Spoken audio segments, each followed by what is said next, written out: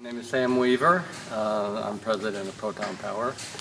We are standing in our new facility for manufacturing our cellulose to hydrogen power chip units.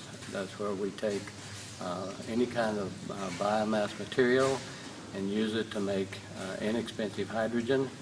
And from that, we can present the hydrogen in the form of energy, all the forms of energy that we use it. That's as heat, as electricity, and we can even use it to make liquid fuels.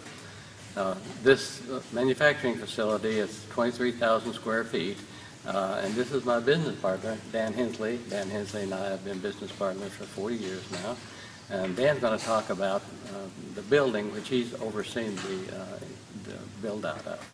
This is our new manufacturing facility here in the Roane Regional Industrial Park in Roane County. And this facility is being built out now to handle our manufacturing operations for building the chip engines. Part of the structure in here, as you can see, is still under construction.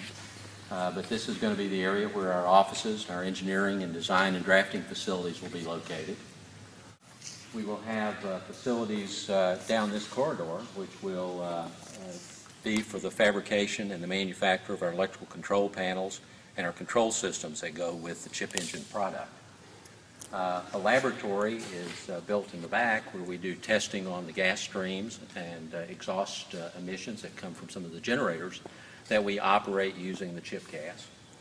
And the rest of the manufacturing area up here will contain metal fabrication, machining, and welding operations for physical building and assembly of the chip engines. We expect to actually move in this facility in August, and we expect full manufacturing to be underway in late September, early October.